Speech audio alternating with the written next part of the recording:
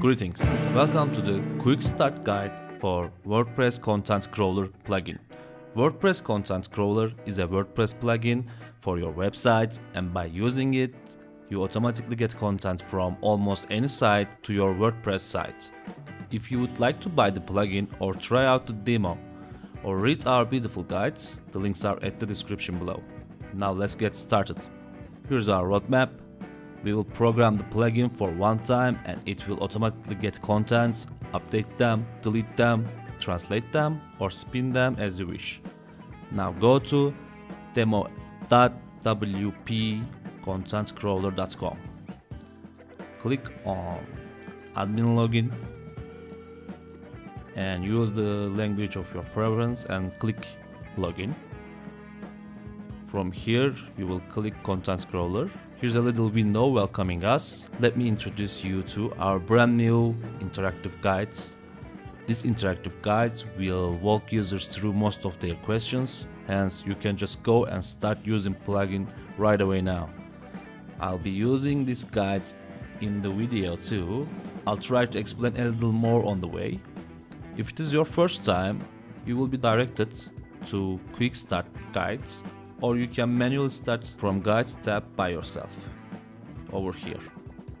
Here you can see the steps included inside the guides. As you can see, you can start any of it. Now I will go and start from the top, Quick Start. It welcomes us. Click here to add a new site. Enter a name for your reference. Type anything that makes sense for you. Just enter a general link after this. I will go with the test site video and the URL of the page you'll be working on. Today we will work on hurriyetdailynews.com. I will pick only that part and write it down instead of anything else. I don't want to write any categories here. Next, scheduling. This is where the magic happens. Don't forget to check it, otherwise it will not start crawling. And next we will go to categories. Categories are like sports page, style page, economy page for a news website. Categories contain post content links, and a post page is where the articles are, and the post page will contain article title, content, image, summary, text, and everything else. Now it's asking for a category URL. For example, I would only like to get the arts part of the website. Here, arts and life. I will just copy and paste that one. Next, we will put a sample link here for testing in order to check our settings. Now, Visual Inspector is going to help us pick the selector for the post links. Click the range icon here, and here it explains why we are here. Basically, we will pick a selector. You can manually type it here for CSS selector part, or select it by clicking only. Now I would like to get the post links. We will go there and get the posts. Now I click 2 times, 2 elements selected, and it is on the similar behavior. And the second click will try to find similar elements to the first click. Okay, now it found 26 of them. I will go next. This is our selector. You can manually write it down, no worries about it. I will go with it now. After this, we will test the configuration using the magnifier here. Click on it. It came up with all kind of links from the page. 26 of them, we already saw it on the page. You can just try it out if you want to. And here it opens the post. It works very nice. I will hide it. Next, the post page. Now we have the post links. We need to get the post contents. For this purpose, the guide will take us to the post section. Same as category URL, we will put a sample URL here and decide on our selectors. Let's say I want to get this web page. This is my article. I will get this link for post page. Copy and paste. Next. Here we will type a post title selector. I'm opening the visual selector again. It's already found. See? CSS selector found. This automatically founds whenever it can. The visual selector will find what you're looking for if it is possible. Here I don't need to click anymore, but I can still click. H1 is my element. Use CSS selector. Click on it. Test it. Here, Plexis, Sigma, blah blah. I have it. Perfect. Now it goes to content. I want to get the article itself. Time for a selector for the post content. I click on Visual Inspector again. Now I need to find the article. This is the article. Now if you look at this, you will see the selector behavior is contains. If I click on it, it will take the element that contains the paragraph I clicked. So it is content class. The problem here is it got the title again. Just now we got the title, so we don't want to get it again. Okay, I want to go more specific. Let me just click on this, close this one. I will click on similar. I want this. It already came up. The content P. I will just get the P. I don't want to get the. Now you can check like this. Okay, it looks very nice. It gets everything except the image here.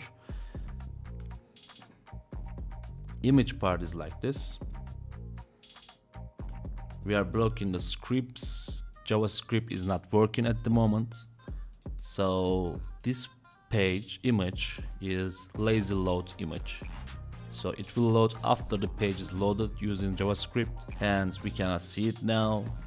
The solution is you pick the image now. I will give you the image. Content.image. I have to click 2 times, but it found it. Make sure you check the alternatives. As you can see, there are other options for your selectors. You can just write class content with img tag. This is one selection only, one. If you just write down img, it will come up with 17, which is not what I'm looking for. You can write child selectors as well, but don't go that route. The simpler the better. Now this is working perfect right now. Let's test it manually. This seems to get the img tag. Very nice. Click check. I like to get it up there. Image will be shown in the top side of the page as it is here. I will go on with my guides. I just close it. I will reopen it. It says post title. Post title already got. Test results. Let's go from here. See, I will check and it keeps on working. Now I will test it. Okay, we got the tag. Alright, now the image is not shown on the page, but we will do some tricks to make it shown. I will click on manipulate HTML. There's shortcuts for you. Here, I will quickly go over it. I can exchange element attributes, which means I'm trying to get img tag selector. My first attribute will be src, and data src is where they store in the web page for lazy loads. You can go inspect it, the image, and see what's going on there. For this particular web page, it is stored in here. This is the solution for the lazy loads. If you didn't understand it, just copy paste it, don't worry about it. Save it. I show you how to test it now. Go to tester. This is our site, test site video. It was a post page. I will put the full link of the post. Test it. Here we have the image. Okay. All the details are here. Here on the page you will see some active links there. If I click on this, it will go to the original website, which was the hurriyetdailynews.com. You can just basically remove these links with one click. I will go to my sites, edit it. From here, go to templates, go to quick fixes, remove links from shortcuts, remove it, remove scripts, remove empty elements. This is like default thing you do because you don't want the links in your article, you don't want empty HTML, and you don't want scripts at all. Make sure you always click those because you don't want anyone to script into your web page. Don't allow it. Click save. I will go tester again. Test the link. See, the links are gone. That's it. Next. Make sure you publish it, otherwise it will not work. You make sure you always saving your work. After one time you publish it, you will just click on quick save here button here and be done with it. Guide will take us to general settings now. It is asking us if the scheduling is active. If it is not checked, it will not start crawling it, so make sure it's checked. Post URL collection interval, if you keep it in every minute, here's your options. If you keep it in every minute, every 60 seconds, the crawler will go collect post links and check for updates if there is any. After collection of post links, every minute the plugin will save one of the posts whose URL was saved with URL collection event. Just now we collected it, now it will try to crawl it to your website. Don't worry about little details for now. You can start with every minute to check it out, then change it to 30 minutes to keep it that way. It will work unless you stop it. Finally, we will save it, and then it will take us to dashboard page. On the top of the page you will see how many posts and URLs are saved, deleted, updated, or on the queue.